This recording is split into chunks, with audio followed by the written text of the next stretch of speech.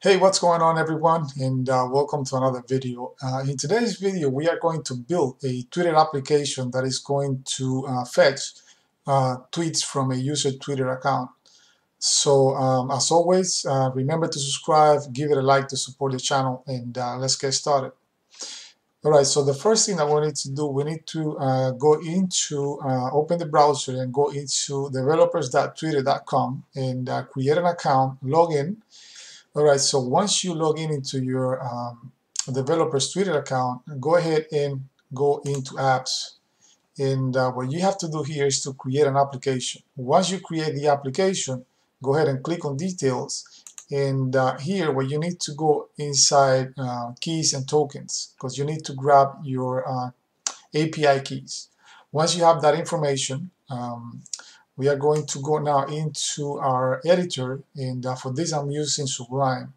So I'm going to, I have already opened my document here, so I'm going to Ctrl S to save it, and I'm going to call it fetch underscore tweets.py. Okay, so the first thing I need to do, I need to import sys, and tweetpy. So these are the two libraries that we need for this application. The next thing that we need to do, I'm going to create a comment here that says authentication function. This will be a function that is going to authenticate with the with Twitter. So I will say def Twitter underscore auth, and I'm going to use a try block here. And the first variable that I want to use is a consumer underscore key.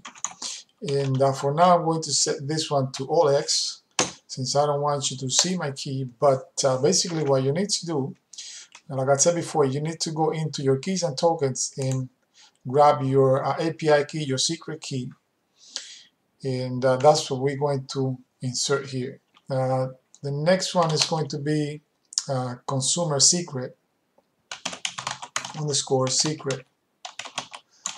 Again, I'm just going to put some placeholder.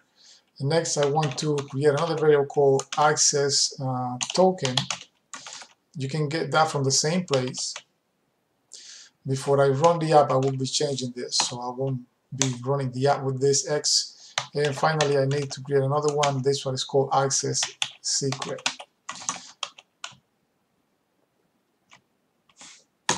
Okay, so next I'm going to say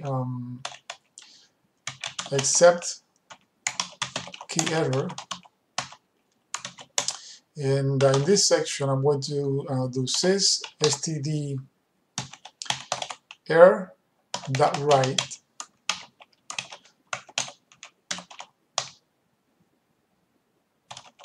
Twitter underscore and then environment underscore actually environment variable, new line. Next I want to do sys exit. So if we have an error, we want to exit the application. And so here I'm going to say auth, that's another variable, tweetpy dot auth handler consumer underscore key, comma consumer underscore secret. Next I'm going to say auth dot set underscore access underscore token, then access token, comma access secret. And finally we are going to return that variable.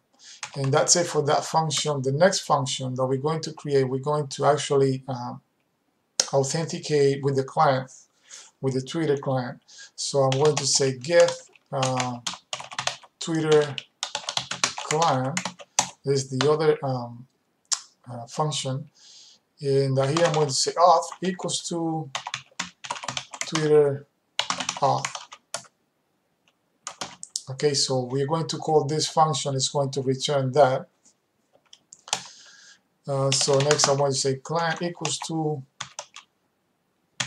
tweetpie API, and then I'm going to pass the path variable, and the next parameter is going to be wait on rate limit equals to true.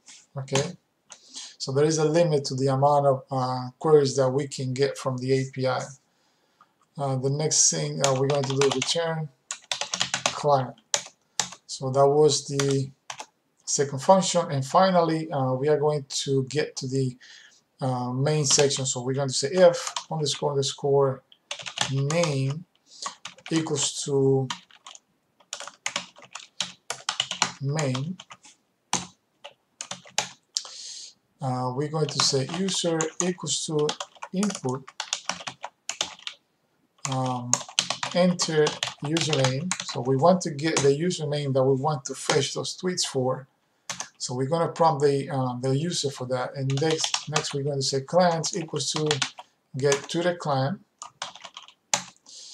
And finally we're going to say for status in tweetpie dot cursor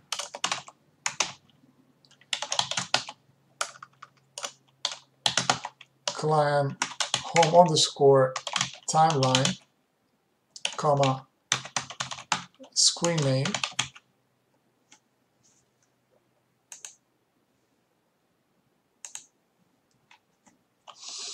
equals user. Then items, we're going to pull the first or the last, actually the last 10 tweets from that user timeline. And then here we're going to do print status.text. So we're going to print the actual tweets. And so let's go ahead and save that. I'm going to pause so I can replace the keys, and I will be running the application next.